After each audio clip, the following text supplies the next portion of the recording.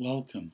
My name is Peter Strong and I'm a professional mindfulness therapist, and I offer mindfulness therapy online.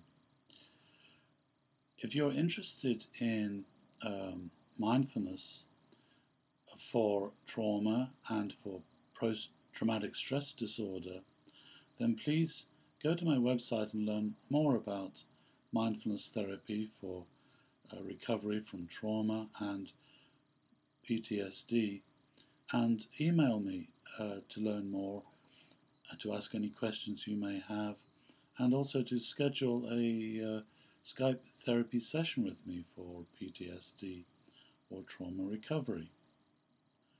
So during these online therapy sessions, I'll be teaching you how to apply mindfulness and mindfulness meditation for aiding your recovery from emotional trauma or PTSD.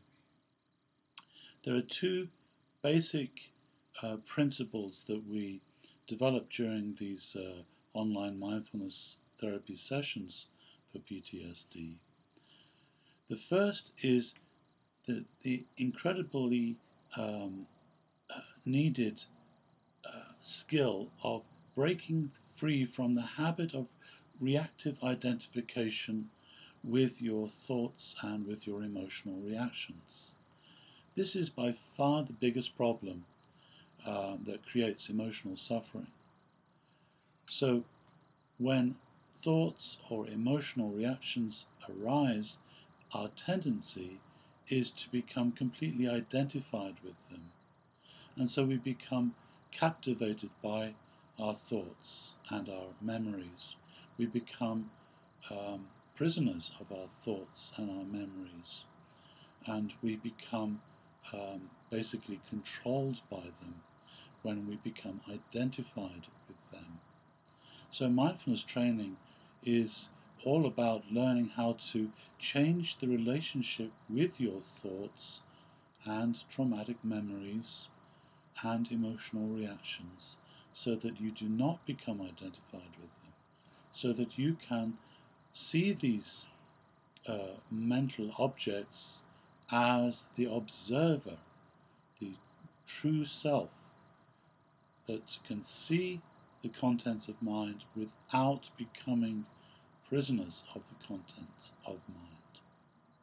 So that's the first most important mindfulness training, is learning how to develop what we call independence from our mind, from the thoughts, from the memories, from the emotions that arise in the mind.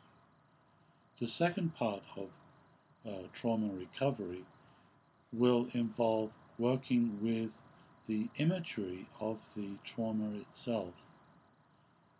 Working with the imagery, changing the imagery so that it does not cause the emotional trauma, the emotional reaction.